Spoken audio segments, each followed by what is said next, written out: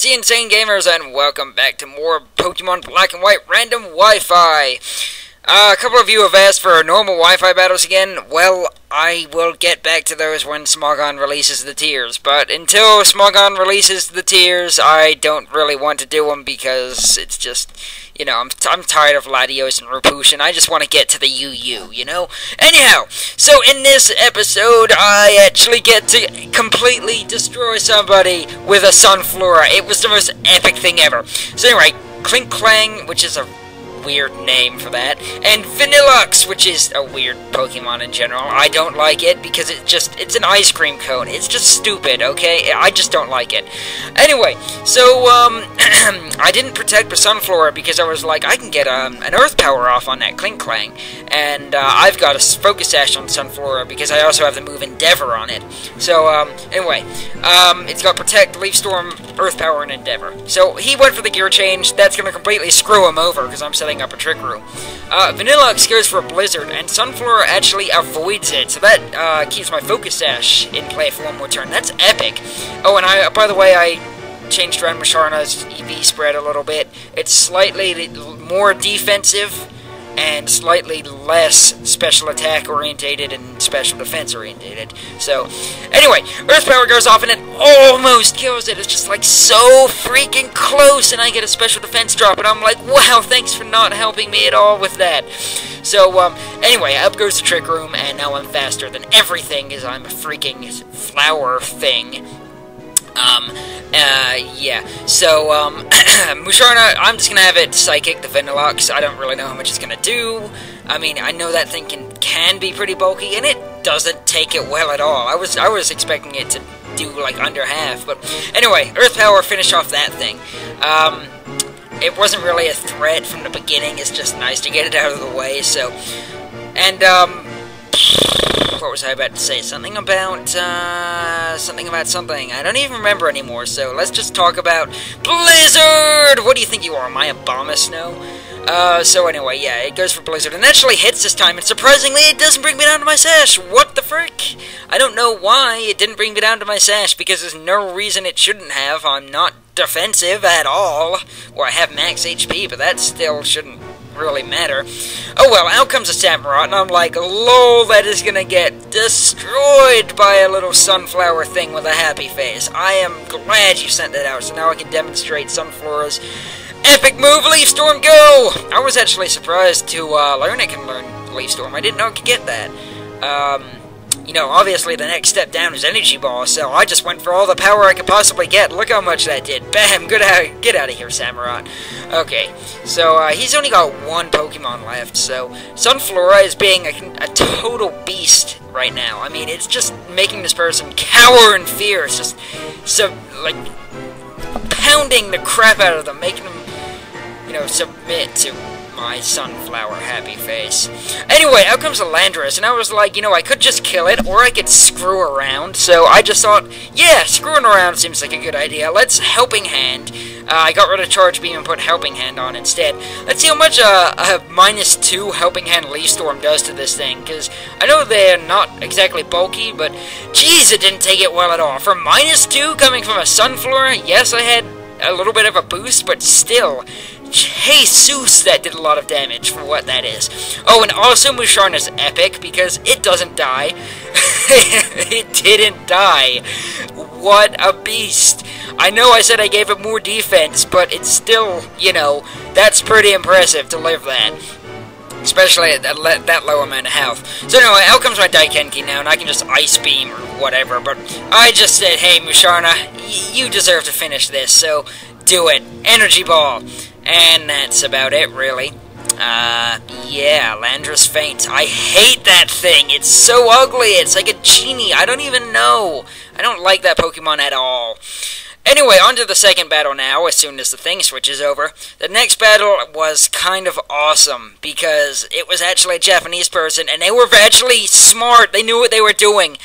Definitely a rarity for Random Wi-Fi. And they had a mono-normal team! That's the most awesome thing ever! Normal type for the win, by the way. Anyhow, I'm going out with Musharna and Marowak. Now, I didn't leave Zurazukin because I was thinking he would think that I would lead it with it, and he would just counter it right away. So I wanted to take out the counter for Zurazukin. So it sends out a Smeargle, and the first thing that's going through my head was freaking Dark Void, because that's what Japanese noobs like to do. But anyway, he fakes out Marowak, and I'm like, yeah, he's definitely gonna Dark Void me. And then he taunts me, and I'm like, okay, well, that's different. Anyway, I can't set up Trick Room now, so that sucks. Musharna has a Lumberry, so it doesn't care about sleep or anything, really. Because I know that a lot of people like to sleep this thing, because obviously you're not going to one-hit KO it with anything that's short of, like, +6 freaking crunch from a Sazandora. Anyhow, switches out the Smeargle and sends in his Togekiss now. Now, I have a reason to believe that Smeargle's Scarf, but I'll get to that in a minute. Anyway, he goes for a turn on my Marowak, and Marowak has quite a bit of defensive investment, so it takes it fairly nicely. I have to say, that was pretty good. I went for the EQ. This is a thick club, by the way, just so you know. I mean, there's not really much else you can do with Marowak. It has Earthquake, Double Edge, Boomerang, and Protect. I have both Earthquake and Boomerang because I need Earthquake, but I wanted Boomerang. So I was like, well, let's just have both of them. I mean, the other choice was Aerial Ace, and honestly, there's not a whole lot that can resist both ground and normal, so... And Double Edge is just uber powerful, because I've got Rock Head. So, anyway, go for a Psychic. I didn't think he would switch. I thought he had a Sash, so I just Psychicked, and hey, it worked out well. In came a Togekiss, takes it a nice little bit of damage there.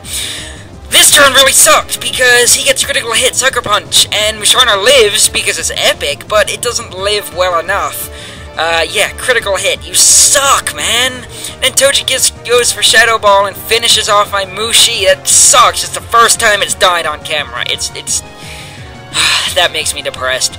Sorry, Musharna, you're epic, but, you know, you can't do anything against hacks. I definitely would have not died there if he hadn't got that crit, because that Shadow Ball would not be doing very much damage. Anyway, I want to get this Togekiss out of here, because I've got my Zurazukin, and I think I have Pidgeot with me, I believe. Anyhow, no I don't, I have Samurott, never mind, Pidgeot was the last battle. So anyway, in comes Zurazukin. I'm just gonna fake out and double edge this, yeah, I'm gonna waste a double edge on this guy, but I really want to take it out, because if I can get rid of it, then, you know, hopefully he doesn't have anything else that can counter my, Zurazukin. Anyway, goes for a return, and I just about live it! I was so surprised, I thought I was dead, and I was like, oh, well, this battle's over, I've lost. But, yeah, Marowak is, like, got the freaking fighting spirit going on, so it's, like, not gonna die, and goodbye, Togekiss. That was so awesome.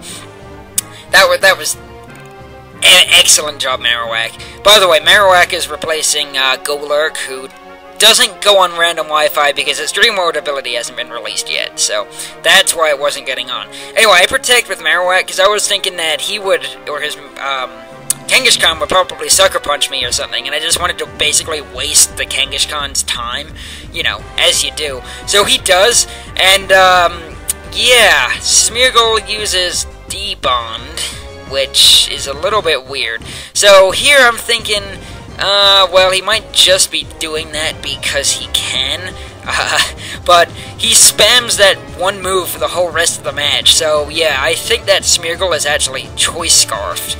Anyway, High Jump Kick that K-Con. Yes, I'm calling it that. No, it's not a Kangaskhan. It's like Japanese squiggly lines or whatever. Who knows? Anyway, there's my Overconfidence boost, or Moxie. But Moxie's stupid. Overconfidence is better. So I've got +1 now, which is awesome. So we'll see what he's going to send in. And what else? What would it be except for freaking Licky Licky? Oh my god, Licky Licky's so awesome. I love that Pokemon. Anyway, this Licky Licky really surprised me, so yeah, there goes the Destiny Bond again. So, either he's just spamming it because he can, or he's Scarfed. Anywho, I'm just gonna go for a High Jump Kick on this Licky Licky, and I actually outsped it, so either it has an Iron Ball, and he likes to fling it, or something. He might have, like, Gyro Ball, and an Iron Ball, and Fling, or something. Or maybe he's just, you know, counter Trick Room, or something like that. Anyway, I missed, which is total BS, and I hurt myself, which is, again, total BS. So Marowak dies. Marowak was aiming a Boomerang at that, freaking, little dog thing with the paintbrush, which you can't remember the name of. Smeargle, there we go. Yeah, Marowak was about to own that Smeargle, but whatever. So I still got my Samurott left, and this guy knows he can't win now because I outspeed his Licky, so I think he just gives up this turn, which was, you know, a rightful give up. I mean, there's really no way he could have won. So, anyway, I am basically done with that Caracosta team, so hopefully next episode we'll have some epic Caracosta action. So I will see you guys next time.